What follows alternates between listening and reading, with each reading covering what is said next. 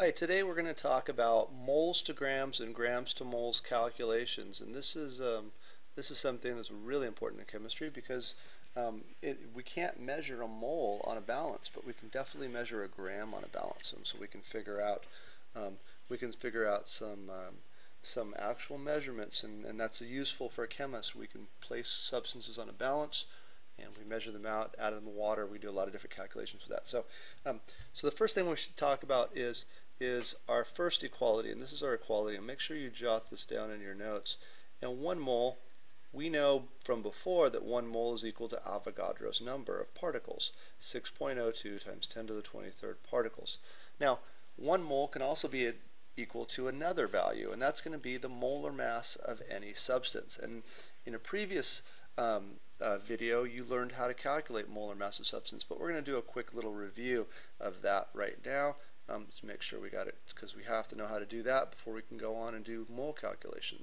Also, you'll need a periodic table out, and you're going to need what we call a mole road map out. And I gave you a handout of this in class, and if you don't have one of those because you're at home right now and you're watching this, I'll send one out on Google Classroom so you can take a look at it there. So our first example here is we're going to be asked to calculate the molar mass of water. So just as a review for you, and I know a lot of you know how to do this already, but water has a formula of H2O. And we know that this 2 here belongs to the H, and so that gives us 2 hydrogens. So we're going to take the number 2 and we're going to multiply it by the molar mass of hydrogen. Now I look on the periodic table, the molar mass is the bottom number typically, and for hydrogen is 1.01. Then I'm going to add that to my 1 oxygen here. So I have 1 times oxygen, which I'm not going to have to write. So I'm just going to write 16.0 for the oxygen. So that's how I set my problem up for calculating the molar mass of water. There's my oxygen, and then there's my 2 hydrogens. And so we calculate this out, and we're going to get 18.02, and our unit is going to be grams, and this is going to be equal to a mole. So if I had a mole of water, I'd have 18 grams of water. And if I had 18 grams of water, I'd have a mole of water. So I could ask you to measure out a mole of water, and you would just measure out 18 grams of water. Okay, let's do another one that's a little bit more complicated. Calculate the molar mass of calcium phosphate. Calcium phosphate, Ca3PO4, parentheses with a 2 on the outside. Now, just as a reminder to you, this 3 that's right here just belongs to the calcium. So we have 3 calciums. So we're going to set this problem up. We'll start from the beginning, and we're going to do calcium first. So I'm going to do 3 multiplied by the molar mass of calcium. So I looked that up on the periodic table, and it's 40.08. That's for my calcium, and so I'm done with that calcium now. And now I'm going to go on to my phosphorus, which is inside. Now, I do have a 2 here. I need to distribute it through to the phosphorus, so that's going to give us 2 phosphorus. 2 times the molar mass of phosphorus, 30.97. And we're going to add that to this 2 again, distributes through to the oxygen because there's already 4 in there. It's going to be 4 times 2, so it's going to give me 8 oxygens. Oxygen's molar mass is 16. And then I'm going to go through and I'm going to punch this into my calculator in just this way. And the answer I got there is I got 310.18 grams, which are going to be equal to 1 mole of calcium phosphate. So if I had 310 grams of calcium, 0.18 grams, I'd have a mole of it. All right? All right.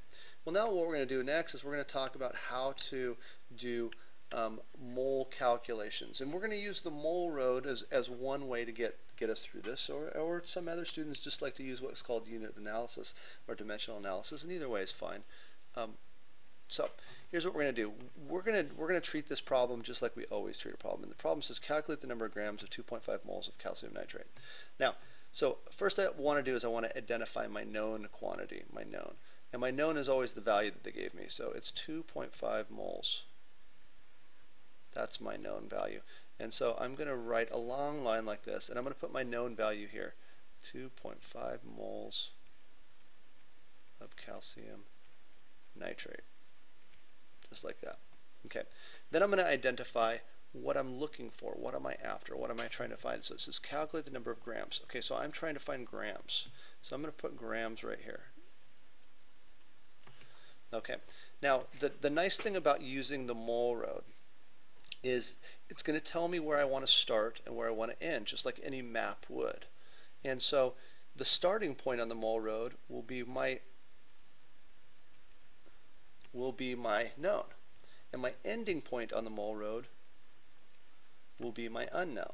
Okay, so let's kind of scroll down here to the mole road and talk about this. So it told me here that I'm starting at moles. So I'm starting right here in the middle at moles.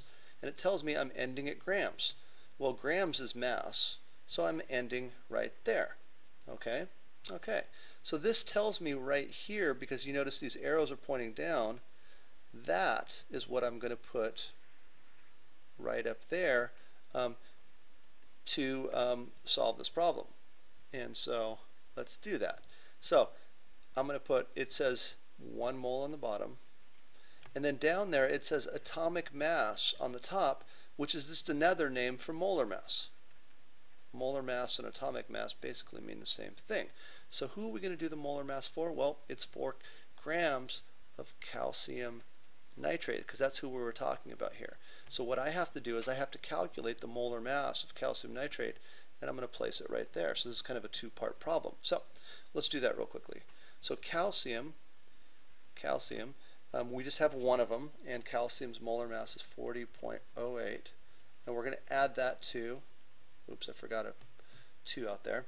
We're going to add that to our nitrogens, and we distribute that 2 through, so we have 2 times nitrogen, which is 14.01, plus we have 6 oxygens, 6 times 16, just like that. And now what I'm going to do is I'm going to calculate this answer, and then I'm going to plug it into my my setup. Well, when I ran that through my calculator, I got 164.1 grams, and I'm going to take that value and I'm going to put it in right here, 164.1, because that's grams, and that's grams right there. And so now we just have a multiplication problem. We've set it up just like we normally set up mole problems, and we're going to cancel out moles and moles. And so we're going to go 2.5 times 164.1, and the answer comes out to be 410, we'll call it 0.3 grams of calcium nitrate. And that's our answer. So if you have 2.5 moles, you would have to measure out 410.3 grams of calcium nitrate, and that's how you do that problem using the mole road. Okay, let me scroll down here. We have another example for you. And the next one is calculate the number of moles in 55 grams of potassium nitrate. So again, first thing we want to do is we want to identify our known, and our known is 55 grams of potassium nitrate. So I'm going to go like this, 55 grams of potassium nitrate. And then we want to identify our unknown. What are we looking for? Calculate the number of moles. So we're looking for moles. So I'm going to write moles right over here. Moles. Okay? So again, we can use the mole road. This tells us where to start on the mole road. We're going to start at grams. This tells us where to end on the mole road. We're going to end at moles. So let's go down here and look and see here. So we're going to start at grams right here, and we're going to end at moles right there. So essentially we're going up the road this way, and we're going to use this conversion factor, 1 mole over the atomic mass. Okay, so I'm going to go ahead and place 1 mole over the atomic mass, or grams of KNO3, and notice that that's the same unit as that unit there.